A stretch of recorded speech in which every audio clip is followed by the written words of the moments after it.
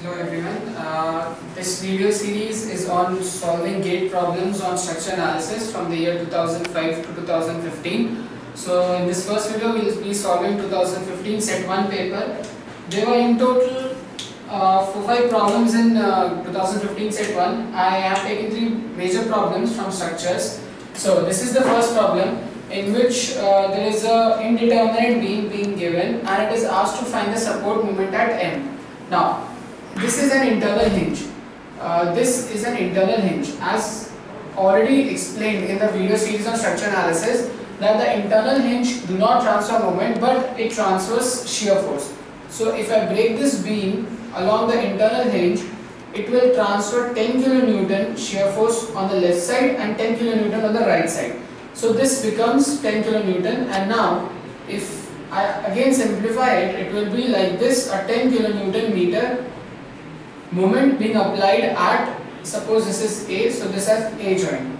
Now, as we have seen in the previous video series, that when the far end is fixed and the near end is given rotation, given moment, the carryover moment at this end will be equal to half of this value, so 5 kN meter. Now, this is the carryover moment, but it is asked what is the value of support moment M. So this will be of opposite sign resisting this 10 kN. So the answer will be, since the direction given is similar to this direction, the answer to this question will be 5 kN meter.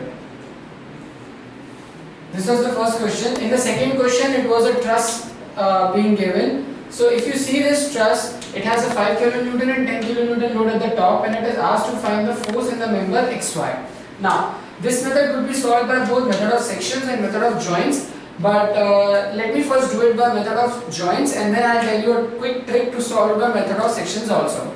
So how do you solve this problem is, first you calculate the reactions. So if this is point A, this is point B, I assume this is to B, so I'll just calculate the reaction directly. If I assume this to be RB upward, RB into A, like this, so into 3, sorry, RB into 3, this is in anti-clockwise direction, 10 into 9 is in clockwise direction, so 10 into 9, and 5 into 3 is also in the clockwise direction.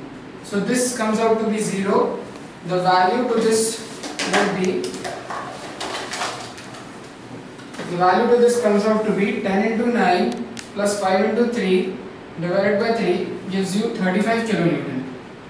Now, if this is 35 kN and the top 5 kN is acting, RA plus RB should be 5. Therefore, RA will be equal to 5 minus 35, that is minus 30. So this value will be downward 30 kN. Now, I'll erase the reactions now. So I have obtained the reactions. The next thing that I have to do is, I need the force in this member. So let me first consider the joint A. Now if I consider joint A, 30 downward, so this obviously has to be 30 upward, and this will be, since this is a hinge over here, your reaction will be opposite to the load, that is 10. So here this is 10 kN, so this will be 10. So this is FAB and this is FAX.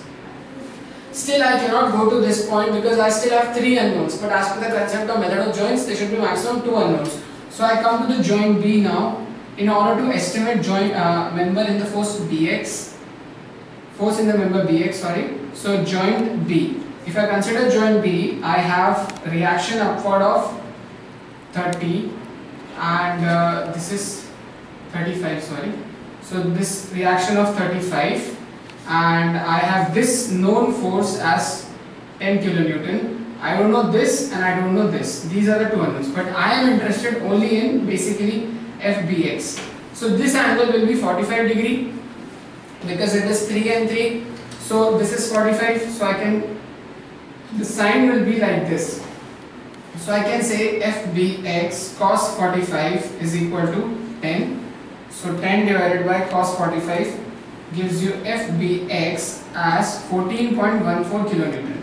Now I know this force and this force. Only 2 unknowns are there. Now I can go to the joint X and I can draw like this and I can draw like this. Now this is FBX compression, so I make it like this, 14.14 this is 45 degree. I have this known as 30 kilonewton away from the joint, so tension, and I don't know this, so I am not interested in that force also, I am interested in this, that is Fxy. So I can say 14.14 cos 45 is equal to f of xy. So that gives you value as 10 kilonewton. Fxy is equal to 10 kilonewton.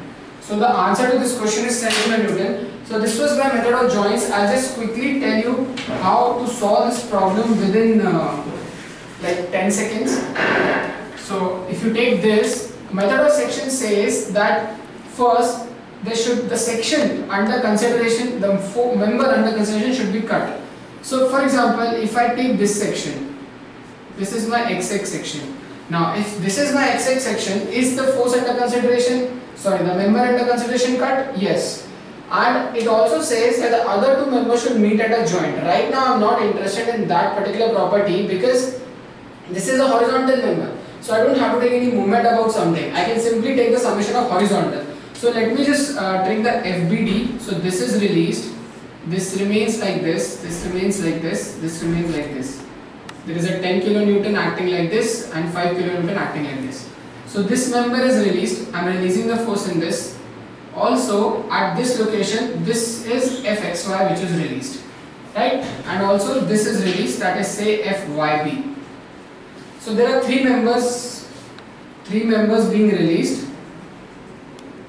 Okay. Now I am interested in force in the member f of xy. So what I can do, I can simply take summation of horizontal taking right positive equal to 0. What are the forces in horizontal plane? See, this is vertical, I can't take, this is vertical and this is vertical. So I'll eliminate these. Sorry, this is horizontal. So these three are vertical. So if I take f of xy going this way as minus plus 10 equal to 0. This directly gives me Fxy as 10 kilonewton. So this is how method of sections can be very useful in some cases. So the next problem is the easy problem which came for 1 mark. It was simply asked what is the value of the K11. So while explaining stiffness matrix, I told you that if the far end is fixed and K11 is a displacement and if this is given a displacement, then that I can say is 12 EI delta by LQ is the P force. So the force required to produce a displacement delta is 12, when the far end is fixed, is 12 EI by LQ. So what is stiffness? Stiffness is P by delta.